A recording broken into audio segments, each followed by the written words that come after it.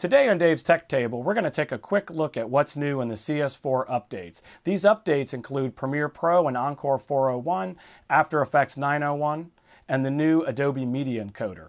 Premiere even has new features like Final Cut Import, OMF Export, and enhanced Aaf Support. One feature of CS4 you may not have known, and that's for Windows Vista 64 and Mac Leopard users. You can now address more application memory for programs like Premiere Pro and After Effects. Premiere Pro and After Effects CS4 are still 32-bit applications, but one of the best features about the 64-bit applications is we can now address more memory. For example, we've broken Premiere Pro up into multiple 32-bit executables, meaning that each one of these executables can address up to 3.6 gigs of RAM. After Effects users with lots of cores, say 8 cores, can actually address 3.6 gigs of RAM per core. So the more cores you have, the more application RAM you can have available to After Effects. Let's take a look at one of the new features in Premiere Pro 401, and that's Premiere Pro's new Final Cut Importer. Yes, it now means that Windows users can even read Apple Final Cut XML projects. Let's jump into Premiere Pro and take a look. Let's jump right into Final Cut and take a look at the project I've already created. For this quick example, I've got 7 clips on the timeline, along with a lower third title, some cross-dissolve transitions, and I also have a picture-in-picture with some motion, as you see here. As usual, for exporting Final Cut projects for other applications, you use the Apple XML interchange format.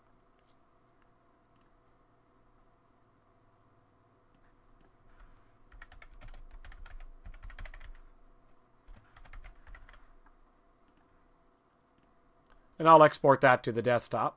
From here, I'll just go ahead and quit Final Cut and jump right into Premiere.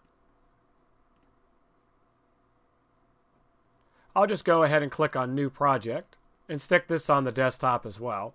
From here, you can go ahead and create a custom sequence if you want to, but really the work there is already done for you. So I'm going to go ahead and call this FCP import for my sequence and go ahead and import that project in.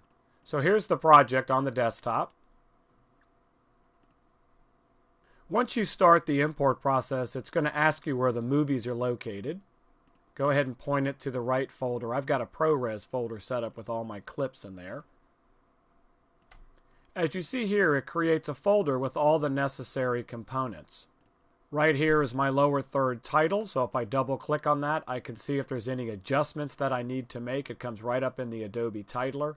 Sometimes there is a font mismatch, so just depending on what you've used in Final Cut, we'll see whether or not it maps over to Premiere Pro. If not, here's an opportunity to fix it. I have seen instances where the size does not come in correctly either, so sometimes you do need to make an adjustment. But again, just double click on it and double check it. The sequence is already created for you as well, so if you just double click on it, you'll notice it comes right up in Premiere Pro. So here's my lower third. Here's all of my transitions.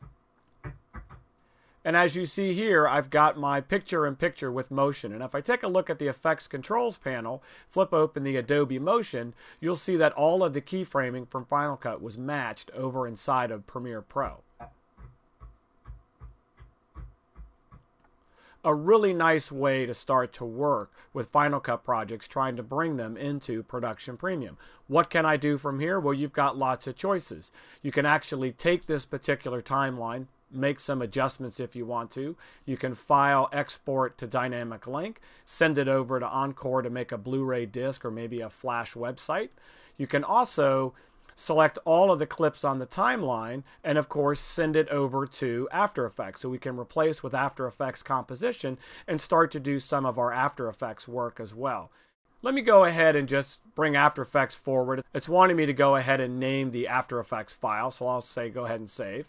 And as you see here, it brings in all of the imported Final Cut files, and you see all of the layers, including the picture-in-picture with the After Effects motion mapped to that.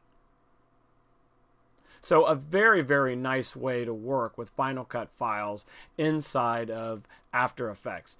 For the Final Cut users out there editing in Final Cut looking to take advantage of the various pieces within the Production Premium, just consider Premiere Pro as more of a traffic cop to send pieces and parts wherever you need them to go, whether it's out to Blu-ray or over to After Effects or maybe some sound retouching inside of Sound Booth or any of the other applications. And again, you can always go back to Premiere Pro to get full access to those individual clips.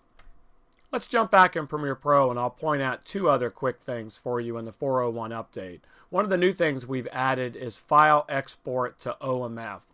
You've got a few options on how these files are rendered, whether they're complete audio files that are copied or trimmed audio files. And lastly, we've got new enhanced Aaf support. And that's a quick look at what's new in Premiere Pro 401.